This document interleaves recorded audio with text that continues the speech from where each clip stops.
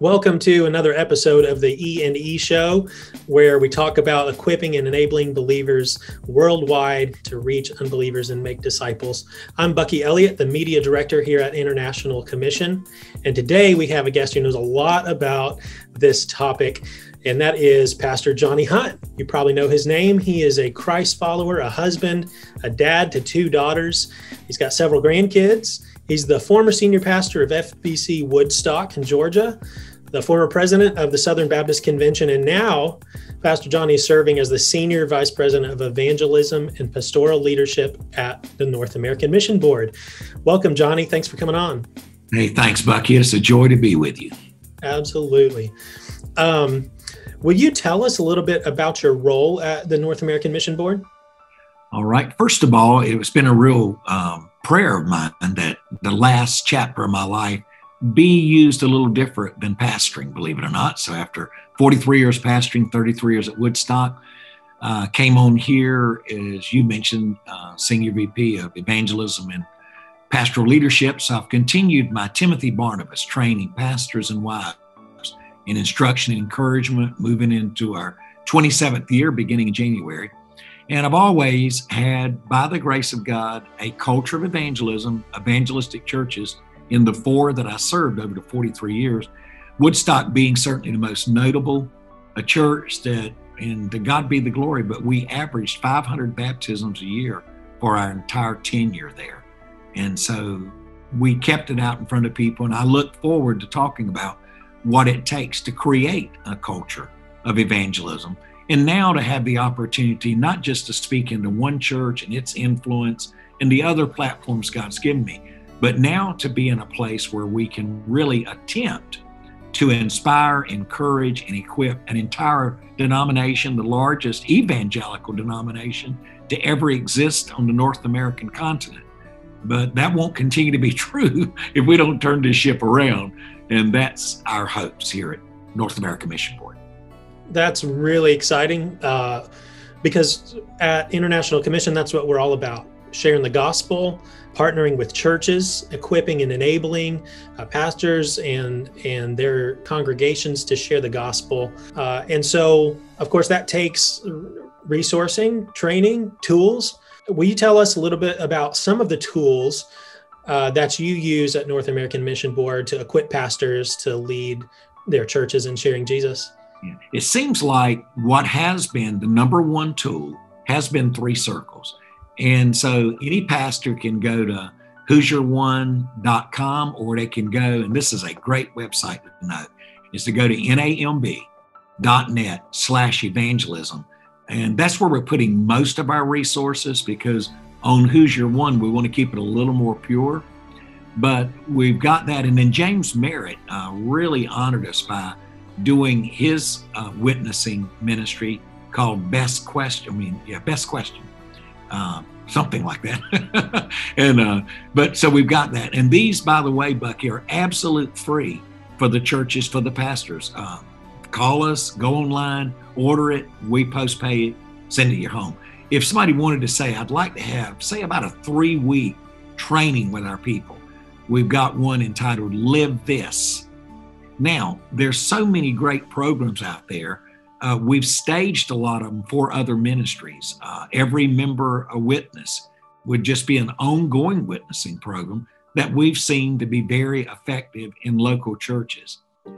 So we're constantly adding some. We've added prayer ministry support that they can download that's there, and it's free. If you go a lot further with it, it may be the ministry we recommend has some type fee. But gosh, I mean, if resources can turn the convention around or our nation around, we've got it covered. But there's a missing ingredient. That is, the person who trains needs to have a passion and a brokenness for the lostness of their friends and family and work associates and neighbors. Amen. And then it doesn't even matter if they've got the right resources. They are going to share, and we'll talk about how to make a difference in someone else's life. That's so great, Pastor Johnny. Thanks for saying that and saying it that way. I think something that James Merritt says is I don't know if it's original to him. That's where I've heard it. The best evangelism tool is the one that you'll actually use. Right, exactly. Because if you don't have the passion to do that, you don't have a burden for souls who need to know Jesus, either you don't have the motivation, or you might not have the right motivation or idea or goal in mind when you're sharing the gospel, because we need to have a love for people that comes from the Lord and spills out. And we got to be sharing the gospel with people because we love them, right? Yep. Psalms 126:5. Most people probably know it, but they that sow in tears shall reap in joy. When there's more weepers of tears, there's going to be more winners of souls. And God's got to break hearts. So we got a lot of people that are training, and they've got a lot of head knowledge as to what they should do, but it's never really captured their heart. And when that happens, then the additional training just becomes a way of being more effective and even more aggressive, maybe, in your evangelism. But nothing will ever trump a brokenness and a passion for people that you believe are perishing and already stand condemned. Amen. So the big question on a lot of pastors' mind, I think, then is what's the key to fostering a culture of evangelism in their churches? How do we inject this passion into our people? I've met with evangelism professors at our seminaries and our colleges. We've talked to our state directors of evangelism and leading pastors in America. And I'd be one of the first to say a hearty amen in what I've tried to model. And that is, there will be no evangelistic culture unless the pastor nurtures that before his people. And the question's often, how do you do that? And I think you do it by modeling it. You can exhort, but there must be emulation. They must not just hear of your passionate desire for them to be a witness. They must see you model that yourself. And I always like to just go back to the simple: monkey see, monkey do.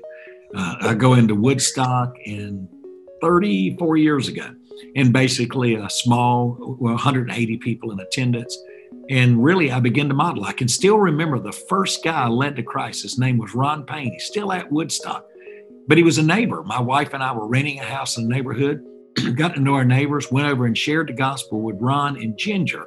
And just a couple of weeks into our ministry, I was able to stand down front and say, hey, meet Ron and Ginger. They're coming this morning for baptism. Jan and I went into their home, got acquainted with them, built a relationship, and then one day just shared the simple gospel. And then people began to say, man, I'd like to go with you sometime. I'd like to hear. And back in those days, it was continuing witness training. So we began to train our people later in faith and 4 spiritual laws and, the colored beads on the bracelet. Again, it doesn't matter which one. And James Maris, by the way, is best news, not best question. I had it wrong. But anyway, so we began to do that. Then even my last day at Woodstock, after 33 years, and as my last sermon there, I baptized, really, it doesn't have to be this way, but a famous lady and her son. The husband got right with the Lord, and I led the wife and the son to the Lord. So my last day there, I still had the opportunity to model personal evangelism. So I was still doing when I left what I was doing when I started. And that's a great statement of challenge. Sometimes people started out right, but there have been so many distractions, God help us, that we're really no longer doing what we started doing. And we need to, there was a song by For Him years ago. It's over 30 years old, but it was entitled Get Back to the Basics. We've got to get back to the basics. And I think that's what a book like Simple Church is all about.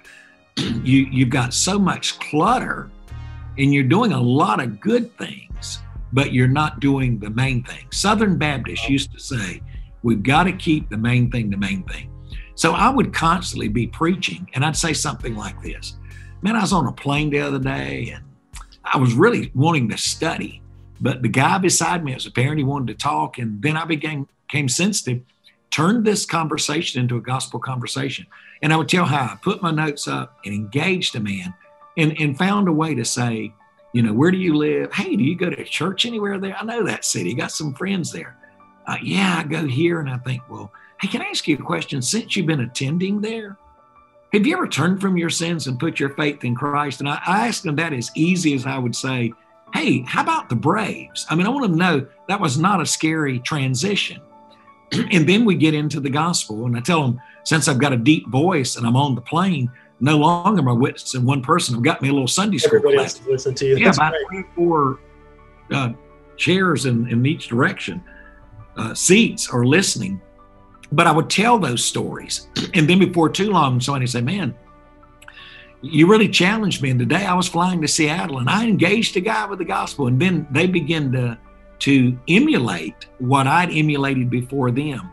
So, but I need to stand in the pool periodically with someone that I've had the opportunity to share the gospel with and baptize them. I needed to model it. And then I can still remember a lady named Cindy saying, this is unbelievable. I never witnessed to my mom and dad, never thought about it. And then she started crying. I know I cared where they'd spend eternity, but I'd not made it a personal possession of mine.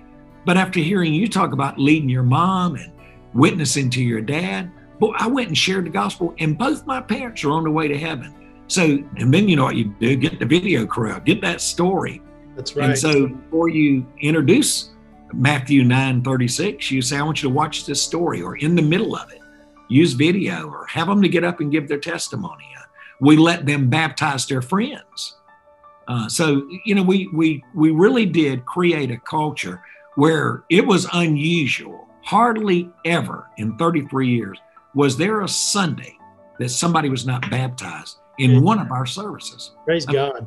It would be like, oh my God, today, we're not baptizing today? Are you kidding me? You know, so. Sounds a lot like Acts. The exactly. You know, God was adding to their number daily. Continually adding to their numbers daily, yeah. Yeah, awesome. they had, I don't know what kind of hard carpet they argued about there, but it was wet most of the time. It was wet, that's right. Dunking people. They never could really discern what color it was to argue. Yeah, that's right. It's hard to argue about it. Really that's great. That is great. So seeing it modeled is really powerful, and I believe that in that telling the stories of leading people to Christ in just ordinary everyday interactions like that, it helps other believers realize that it's not that difficult, it's not that complicated. It might be hard and scary to get into doing and to start doing, but hearing those stories about how people have come to Christ with a simple presentation of the gospel and a simple presentation can really encourage others to see themselves in that and to start to recognize opportunities that they have. Is that right? Yeah. You know, Bucky, we try to say this, give the gospel and then cover up behind that with your own story, come up behind it with your own story. But the gospel is the power of God unto salvation. So, and I got to be honest, I think to start with, and it was okay, it was all I knew, I would give my story and then kind of come back a little bit with the gospel. But what we try to say is let the gospel be the core and the center and then tell our story. So either way, you want to get it in there. But here's a great statement that God's put in my heart in recent days. 1 Thessalonians 1:5. The gospel does not travel alone. It says, I did not come to you in word only, but in power and the Holy Spirit. The gospel always travels with the power of God and the Spirit of God. So what a person will realize is they're fearful, and that's okay. It's just that the fear should not paralyze us, maybe make us more dependent. So, and I want people to know that I get a little fearful too, that, oh my God, I'm going to see Jack tonight. He's one rough dude. I mean, God, please go before me. And you get in there and you're a little hesitant and you begin to share the gospel. And as you're sharing, you look over and Jack's fighting back tears. And you realize it's not your conversation, but now you know that the gospel is not traveling along. You begin to see the power of God and the Spirit of God. And when that begins to happen, it's a game changer. It's a game changer. Now that person becomes somewhat of a bold individual that says to their friends, oh, you just don't know. That's right. You can be a little afraid to start with, but you've got to see that. I mean, I can think as a pastor, I have really good eye contact when I preach. Some preachers look at the back wall. I I look. Now, the bad thing is I see the people I put to sleep and other watching their phones. But I many times have watched and thought, gosh, I got to look in the other direction. That guy is hard. He is not interested. He don't even want to be here. He just came because it's Mother's Day and promised his wife he would do anything. And she invited him to church. But I've watched the gospel soften, harden people. You know, the Bible says that thy word is a hammer. So breaking a hard heart, it's a fire. It's melting them. And I've watched it melt them. And one of my favorite stories is a friend named Rocky that responded to the invitation. And I always posed a question. I looked at him and I said, sir, why are you coming? And here was his answer. You never forget this and you can't make it up. He said, sir, I don't know, because I don't like you and I don't like this church. But what had happened, he said, but while you were speaking this morning, something happened in my heart. And what it was, again, the Spirit of God and the Word of God. Right. The Church of God used to sing an old song. While they were preaching, somebody touched me.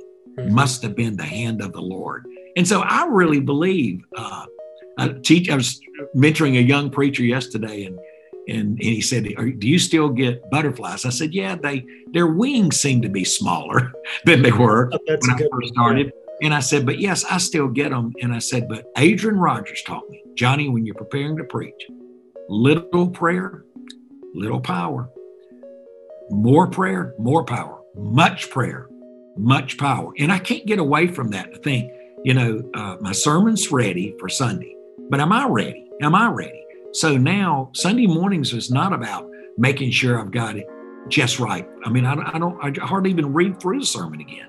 I feel like I've got that and it's got me. Now I pray, oh God. And I pray for salvations. I was with Robbie Gallaty 2 weeks ago, and he said, Pastor Johnny, pray for salvations. He said, since COVID and we opened back up, every Sunday, the number has been 8 people have gotten saved. I thought, good night. I hope I don't mess it up. So I asked Robbie, I said, Robbie, and then I wrote my prayer partners. I said, would you join me in praying that God would save 10 today?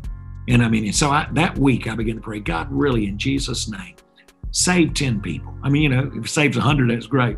Mm-hmm. And so Robbie texted me after the service, said, Pastor Johnny, 11 received Christ this morning. Amen. And I just thought, we asked, we prayed, and we say we believe prayer matters, but yeah, we're gonna pray for God to come through. But preachers see that as they preach and people are changed. One fellow said to me one time, they said, man, how many were saved Sunday? I said, it was a big day. It was like 27. He said, man, what did you preach? And this will do you good. Play that sermon. It sounds just like the rest of them. It was not your sermon. It was the Spirit of God. It was the Savior, the Lord Jesus. And so when we realize that, God does honor His word, but it's not like, if you start thinking you've got a particular message that gets them down the aisle, that almost hinges on the verge of manipulation. Yeah. To think I can manipulate the sermon. No, I am dependent on God. I have a guy in Kenya that he receives my sermons every week. And then he'll ride through the bush on a motorbike, going to villages to preach. He's a really intelligent guy named Moses. And he'll text me sometime and say, Pastor Johnny, I just left a village and 61 people were saved. And I'll text him back and say, Moses, you need to come to my church and preach it. I preached it last week. Nobody was saved. So it's God. And God definitely gets the glory. Absolutely. Hey, there's another, I'm reminded of another evangelist from South Carolina. Some people know his name, Billy Graham. Oh, yeah. Ring a bell. And when he was asked what his keys to success were, he would say, there's 3 keys to success: prayer, prayer, and prayer. That is true. We've seen the grand results of the campaigns that he ran, and other guys like Luis Palau, and really the core of all that was prayer. They were praying. They got the churches in the city engaged in praying, and the faith was in God to move, not in the preacher to speak well, even though they did, even though God gifts people in that way. It's the faith in God and that He's going to move and He's going to do what He desires to do. He's just left the task to us to go and tell. Yeah. Henry It's a big Blackman said, Pastor Johnny, Jesus decided he was going to do something significant at Woodstock.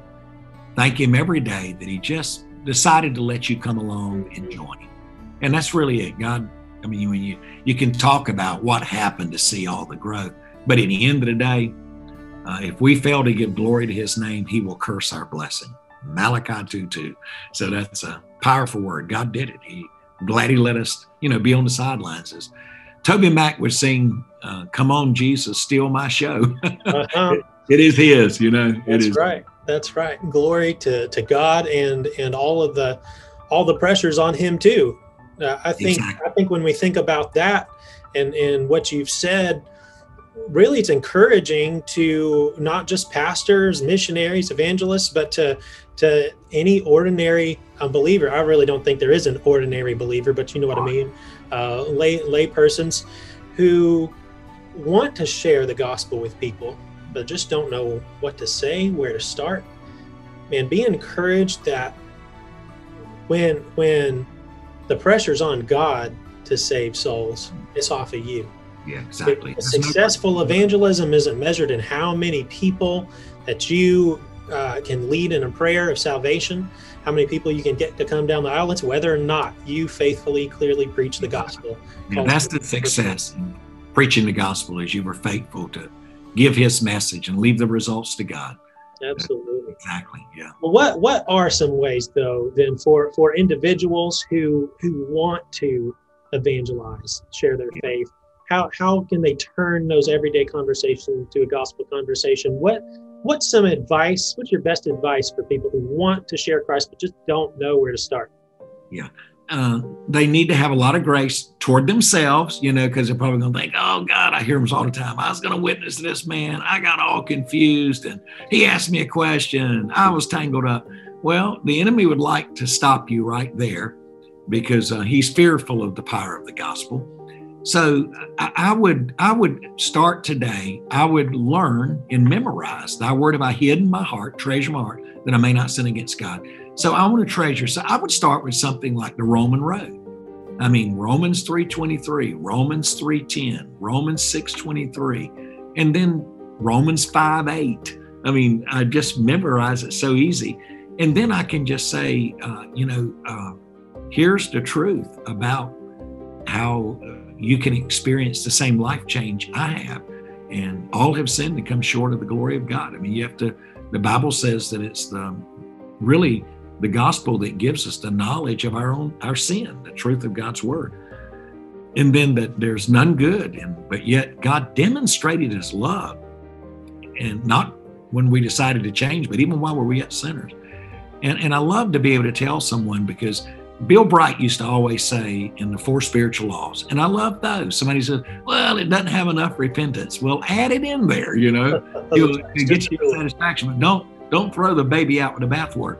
But what I loved about the 4th law was you must individually receive Jesus Christ as Lord and Savior. So now it's come down to an individual. So I share that a lot. And then I just ask someone and I've got videos of some of my friends I led to Christ sharing this. Then, number one, I didn't give up on them, and that's a miracle of God because you've shared with them so many times. But when one of my friends said he knew that if he had lunch with me, that it was just a matter of time, I was going to share the gospel. I think he would have left saying, his wife would have probably said, well, Pastor Johnny, pressure today. He never even brought it up, but he would say, yep, I knew it was coming. Sometimes he starts with it, sometimes he ends with it, sometimes while we're eating. But it was one of my best friends, 28 years and 9 months. And he gave his life to Christ. Now he teaches Sunday school, sings in the choir. So you tell those stories and to inspire people, but then you equip people. So I learned the Roman road. And so what I do is take the gospel and then wrap my story around it. Take the gospel, my story around it. And so constantly, whether I'm on a plane, sometimes you're at a restaurant and the lady, she was waiting on a very large group. And I was at the end of the table because I didn't want to ask the questions where it would kind of embarrass her. And I didn't want the guys to think I'm trying to put on a show of how to witness. But I just said to the lady, boy, you took great care of us. I bet you have children at home. Said, yeah, I'm a single mom. Then I thought, gosh, I was raised by a single mom. And guess what? My mom was a waitress. And it just drew her in. It was like she became relaxed. And how old are your children? Yeah. Hey, so you live right here in Longview, do you? Yeah. Hey, can I ask you a question? Are you attending church anywhere? So, oh my God, I'm glad you asked that. Maybe it'll help me. I was raised in church, but I haven't been. Hey, where did you go? And she mentioned the church, and I said, when you were attending there, did you ever turn from your sins and put your faith in Jesus? I mean, and it never broke any stride with the flow of our conversation any more than I said, hey, when you go to the kitchen, can you bring me another Diet Coke? I mean, it was just that simple. And then, she liked to drown me with beverage then, just kept coming back. Finding excuses to talk to you. I mean, she really let it be known that she was deeply appreciative that I asked. And I like fresh stories. This was just 2 weeks ago. But two athletes, it was in a large room where I spoke. Two athletes, young African-American men, walked across the room. One's name's Jordan, one's name's Greg. I just remember from talking to them, and one standing to my right, one to the left, and they said, Mr. Hunt, we've never heard you. I was there as guest preacher. They said, you really touched us today. Really touched. And I looked down and they said, yes, sir, me too. And so I said, now, you guys play on a basketball team? Yeah. Well, let me ask you, so you're not from here, are you? No, man, a little place in Louisiana. No, I'm from a place outside of Austin, Texas. And so we were going to talk. And I said, gosh, I was just in Austin. I spoke at Hyde Park. Sorry, I know where that is. And then that night I was with my friend Danny Forshio at Great. I know where Great Hills is too. And I said, do you go to either one of them? Mr. Hunt, I hardly ever go. But, when I do go, I go to this hill country or something. And I said, hey, when you were attending there, did you ever turn from your sins, put your faith in Jesus? He said, no, sir, it's really why I come here to talk to you. I am really getting close. I looked at his friend. He said, me too. So I really pressed in with the gospel. And this is after church. I mean, they're there. Don't let them leave. And a lot of times people have been touched in a service, so they come to speak to you afterwards. And only God knows how many I've led to Christ after the church service. And so I just moved into gospel. Both of them kind of dug their heels in, very kind, but just said, boy, I'm just not ready right now. I'm not ready right now. Well, word got to their coach that brought them that morning with about 10 others. And so he followed up and said, tell me about your conversation with Johnny Hunt. Man, we told him we were close. And he followed through. And I even shared 2 Corinthians 6:2. Today is the day of salvation. Today, if you heard his voice, and that weren't me that touched you, it was him. Harden not your heart. Both of them gave their life to Christ later that afternoon. So I watered, he planted, that's right. God gave the increase, But I tell those stories all the time, but I want them to be fresh. I don't want to 11 years ago, man, I was witnessing to my cousin. And those are great stories too. But I want to keep a fresh testimony of being a witness for Christ. And it inspires others to see them come to Christ. And then to remind them too that here's what got me to witness to my dad. I heard somebody explain John 3:17. He that believeth not is condemned already. And I always thought, if daddy don't get converted soon, one day daddy will die and he'll be condemned. No. You're in a state of condemnation now, which the word means to be cut loose. It means daddy was already cut loose from any relationship with God in one breath, one heartbeat from being cut loose forever. So I needed to get to daddy because daddy's not going to be condemned. Daddy is condemned. And so I shared with him, and then others shared with him. And he started going to a church there in Jenkins, Kentucky, and came to faith in Christ. But we tell those stories, and I said, man, and here's one of the things we have to deal with. And I deal with this in my Who's Your One conference. People say, family's the hardest people to witness to. Well, I want to counteract that because please do. It can become self-fulfilled prophecy, Bucky. You can begin to believe that so deeply that you think you have an excuse. So then I need to ask this question. Who could possibly love your family and want to see them saved more than you? Wow. So you're going to have to pull the Noah card here. Uh-huh. Noah didn't witness to his 3 daughters and 3 son-in-laws Nobody else was, because he was the only preacher of righteousness. That's right. And sometimes we're the only one. And we have the relational currency that's needed, that's given us the right to speak into their life. And we can do it tenderly, graciously, burdeningly. And my brother gives the story. My brother I led to Christ about 4 years after I was a Christian. Now he's pastored the church 31 years, 10 miles north of me. I led my brother Norman to Christ. I baptized him. I licensed him. I ordained him. And so it's really, really something. But Norman said the first night that he remembered me coming to share the gospel, that when I started telling him what Christ did, he said I couldn't understand what he was saying. He cried the whole time. And then the song, Tears Are a Language God Understands. They're also a language that speaks to lost people. So I wept all the way through it, and yet God used it. And it was still a year after that night before he came to Christ. But I shared the gospel. It was worth that, wasn't it? Absolutely. It was worth facing the fear and the awkwardness to do that, and because look at the benefit that you got. Look at the harvest that you got to reap to help set him up to then train and teach others to do the same thing. Man, that's multiplication right there in your family. Yep. It really is. In John's gospel, we have a record in chapter 1 of 5 people being saved. And see if I can call them off my head. John, the apostle, is saved in John 1. Jesus leads him to Christ. Andrew is saved. Andrew goes for his brother Peter. Then Jesus leads Philip to the Lord, and Philip goes for Nathaniel. And here's what God showed me. It's the 2 areas we're missing it in. Brother tells brother. Family goes after family.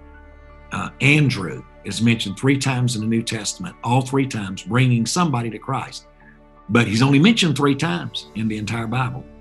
And yet he touched one.